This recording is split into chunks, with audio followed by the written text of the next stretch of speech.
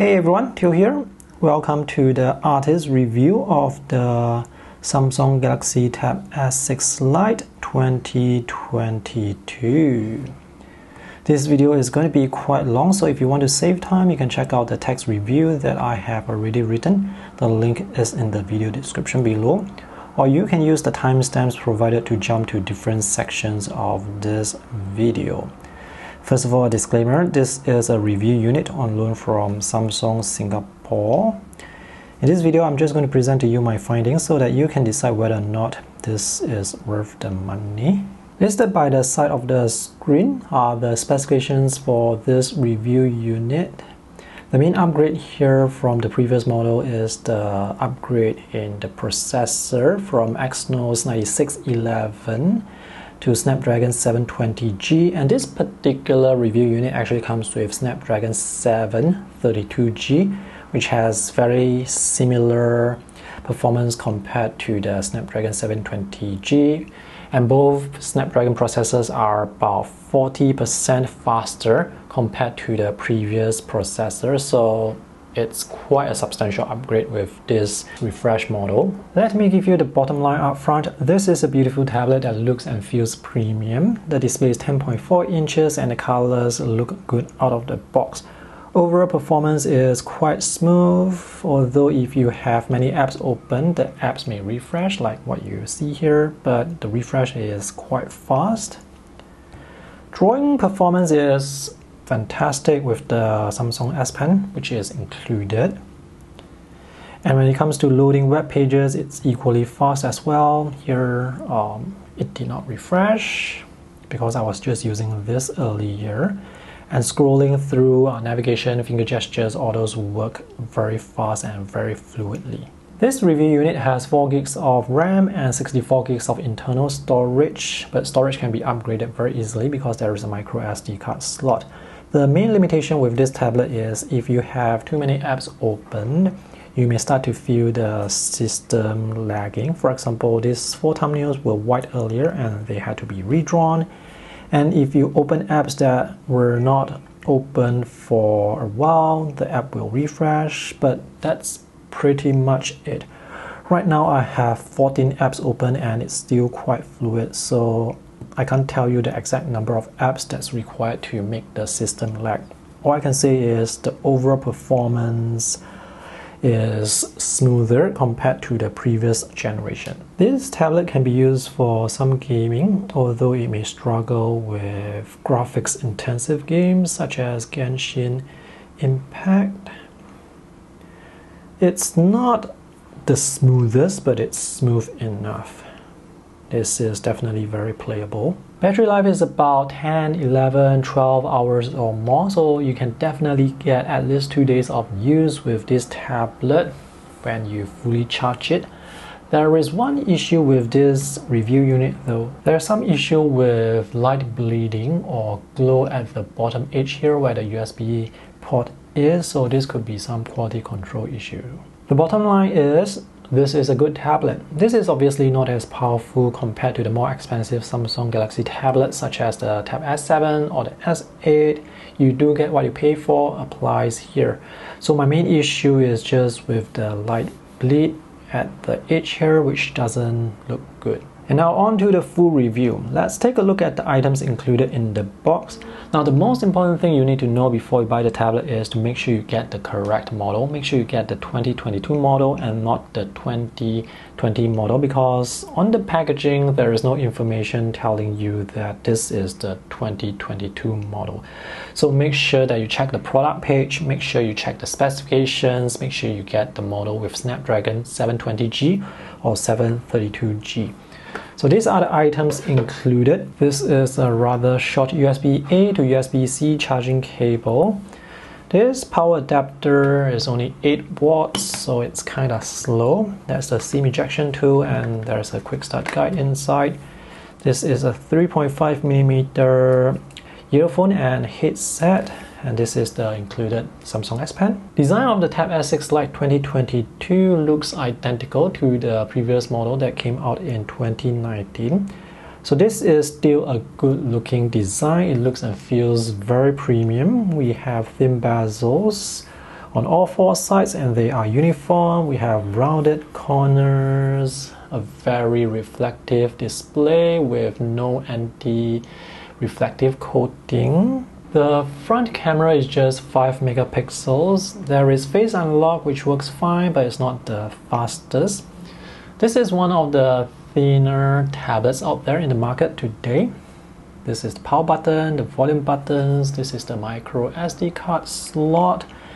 This is the Wi-Fi model. There is the LTE model, which is also available. So on this side we have the speaker grills. There's only one speaker on this side. Audio quality is good. Audio is loud and clear. This is a 3.5mm audio jack.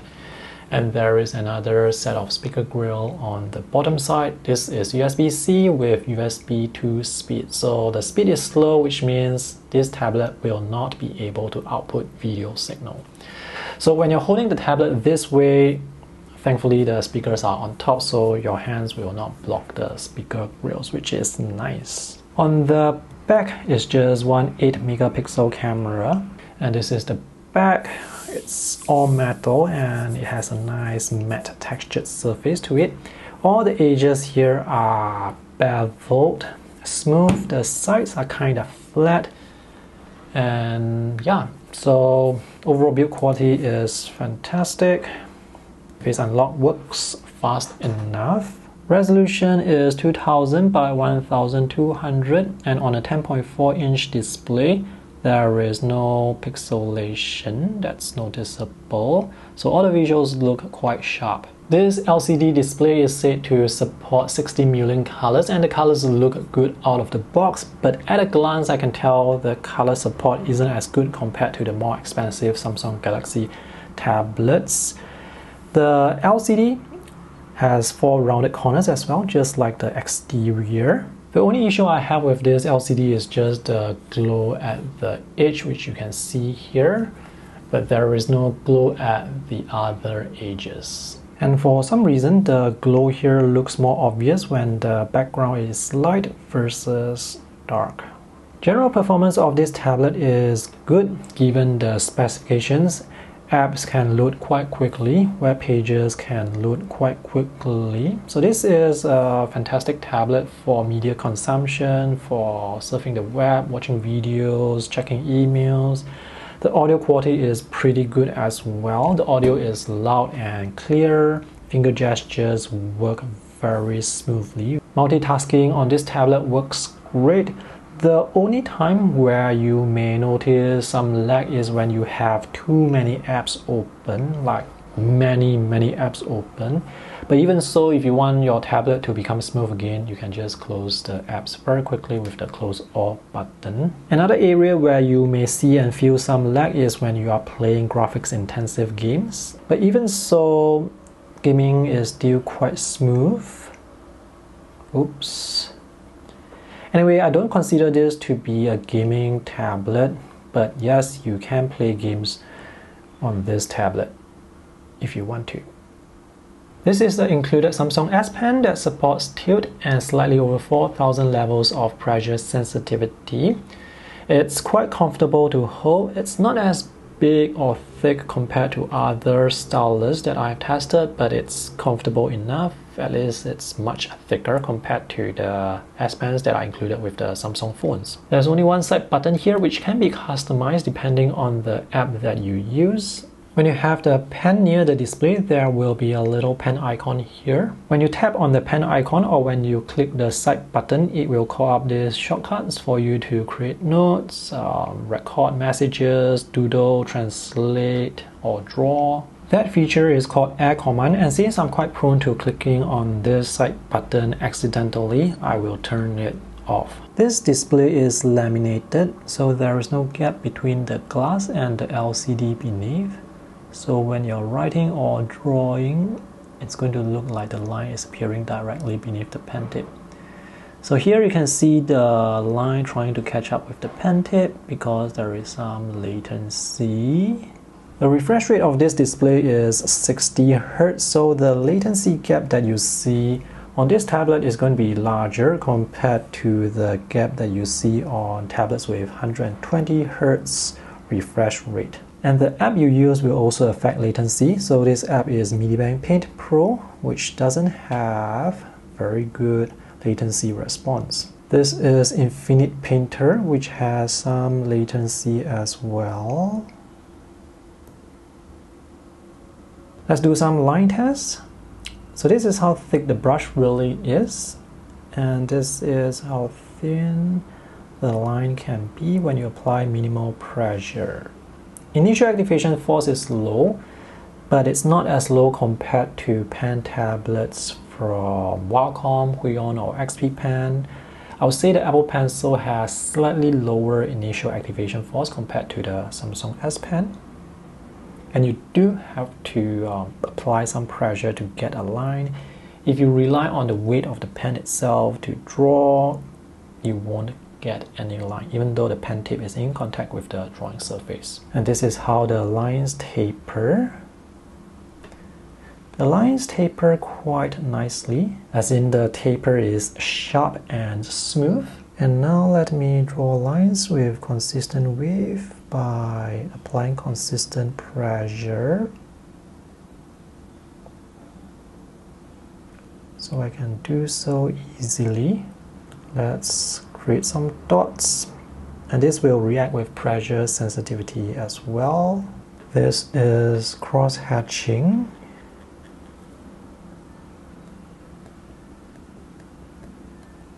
And this is tilt sensitivity.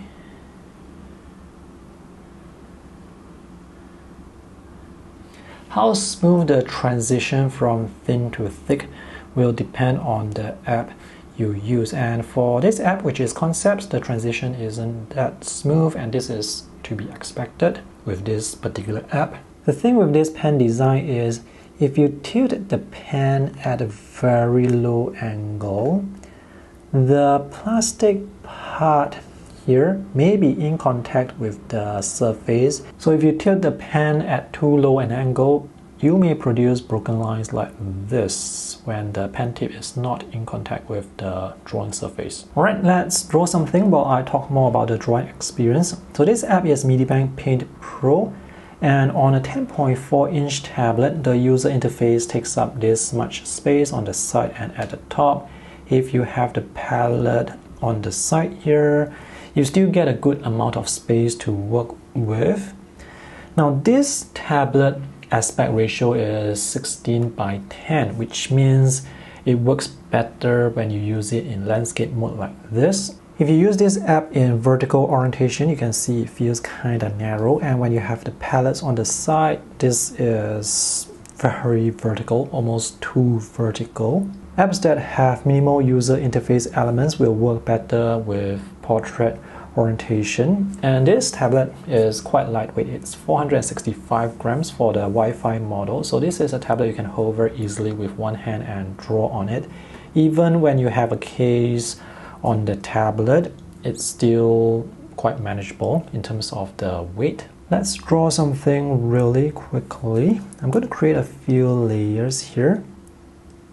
I'm not sure how many layers you can create with 4 gigs of RAM because I've not tested the limits yet. By the way, there is perfect palm rejection, which is to say that if I draw with my finger or place my palm on the display, I will not be able to introduce any stray strokes. The drawing process is quite smooth. I don't really have any issues with the drawing process or the workflow. There is latency, but I don't think it's like a big deal when it comes to drawing, as in it doesn't affect accuracy. I personally prefer to work on larger tablets, but larger tablets are going to be more expensive, obviously. 10.4 inch is kind of like a A5 size sketchbook, so it's still quite a comfortable size to work with. By the way, I just pressed the side button accidentally. If I did not turn off the air command, that pop-up box will appear like all the time. It's incredibly frustrating to have that pop-up box appear, but thankfully now it's possible to turn that off, because in the past you cannot turn off air command. So even though there is latency, I don't really see latency affect my work. I'm still able to get the lines to come out exactly the way I expect them to, and I can get the lines to look quite straight. So far I've just used a single brush, and I'm varying the thickness of the lines with the pressure that I apply. I accidentally pressed the side button again, which is why I actually prefer to use the Staedtler Norris digital pen, because that pen does not have a side button. Okay, let's draw a slow diagonal line here at the top. Let me just turn off the drafting lines. Okay, let's draw one that's really slow.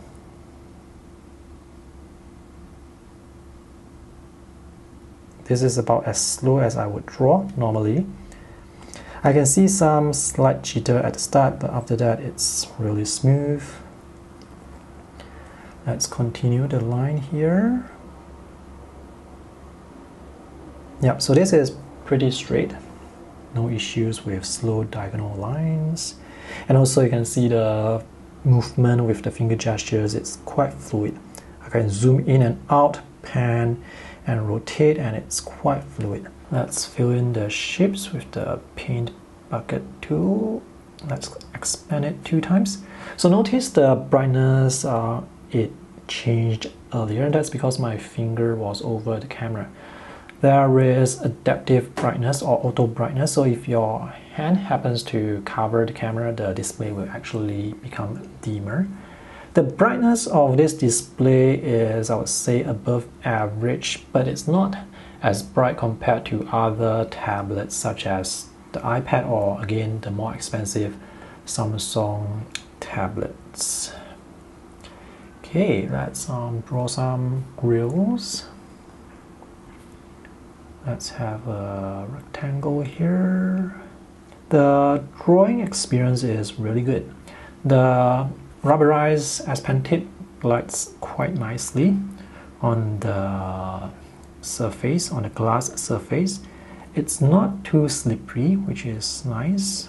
And when you tap on the display, when you're actually drawing, there is no tapping sound because the pen tip is rubberized. I don't recommend using a matte screen protector on the display because it's going to wear off the rubber tip really quickly. Anyway, the S Pen tip replacements are really affordable. Just that when you buy S Pen tip replacements, if you want the rubberized tip, make sure it specifies the rubber tip, because not all S Pen tip replacements are rubberized. There is actually a cursor beneath the pen tip, but the cursor doesn't show you anything other than a circle. So if you choose a textured brush, it's not going to show you the textured pattern of that brush. It's just going to show you a circle. The cursor is always directly beneath the pen tip. There is no misalignment. And if there is misalignment, it's definitely a hardware issue and you should go ask Samsung for a replacement. And because the display is laminated, there will not be any issues with parallax. Okay, the main thing here with the S Pen that you need to know is it's accurate. The cursor will always be directly beneath the pen tip. Initial activation force can certainly be better, so here I may actually need to change the brush size slightly. So I'm double tapping with 2 fingers to undo. So this is the sketch that I just drew very quickly. I probably took an hour to draw and color this. I've only used 5 layers. I don't usually use that many layers, so I can't tell you what will happen if you use like 30, 50, 100 layers. But for my type of art, which is just line art and coloring, flat coloring usually, maybe with some textures. I don't have any issues when it comes to drawing, when it comes to the tablet lagging. Everything feels very smooth, very fast, and very fluid. And this canvas size is A4 300 dpi, so it's quite high res. And yeah, you can definitely create high resolution artworks with this tablet with the specs that it has. This app is Concepts, and this is actually my favorite app for drawing and for sketching. This is my baby girl who is 9 months old now. I like to use this app because I like the textured brushes, and this app works really well and has tilt support as well, which is great. I always use Medibank Paint Pro to do my line test because that app doesn't do any correction to the lines, so the line quality you can get is what you have seen earlier. And this is very fluid as well. This, by the way, is a vector illustration app, so you can actually zoom in all the way and it will still retain the detail and the sharpness. That's what I really love about this app. So these are some sketches that I have drawn of my baby girl who is learning to crawl. It's very difficult to draw her because she is always moving about, so I have to wait for her to be still before I can draw. And that's my wife changing her diaper. So I was actually holding the tablet like this while I drew all this sketch, and as mentioned earlier, the weight is really nice. So this is a tablet that's very comfortable to use with one hand or two hands. There is a huge variety of high quality drawing apps available from the Google Play Store. All these are very capable drawing apps, so I don't think you will have any issues when it comes to drawing with the availability of the apps and also with the S Pen performance. The main downside with this tablet for me as an artist and graphic designer is the lack of graphic design apps, more specifically apps that can handle layout, that can handle text, that can adjust text. That's lacking. But if you are just going to be drawing, like creating hand-drawn art, this is great. This is another quick sketch that I drew with Concepts. So it's just line art and colors. Alright, so to conclude, I think this is a good tablet with decent performance given the specifications. The Samsung S Pen performs really well when it comes to drawing, and my overall drawing experience on this tablet is very positive. The price of this tablet to me is quite reasonable as well. The official retail price for the model with 4 gigs of RAM and 64 gigs of storage here in Singapore is 600 Singapore dollars. In US it's $349, and since this has been out for several months now, chances are you can find this at maybe 10 to 20% off, which makes it an even better deal. And the pen is included, so you don't have to spend extra to buy the pen.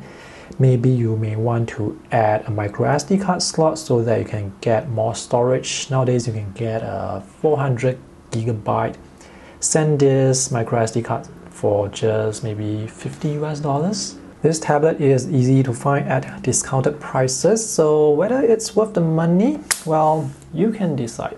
Alright, I hope this review is useful. See you guys in the next one. Bye!